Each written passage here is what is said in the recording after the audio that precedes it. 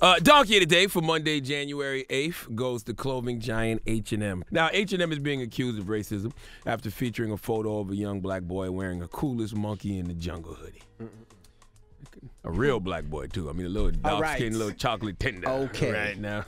Now, it's some culturally clueless people out there right now wondering what's the problem. Well, monkey is a racial slur used towards black people, ladies and gentlemen, okay? In fact, the full term, if I'm not mistaken, is porch monkey. H&M, like many other corporations, many other corporate companies, are staffed with a bunch of culturally clueless people who have no idea what's going on outside of their own little bubbles. Do I think H&M was being purposely racist? No, I don't.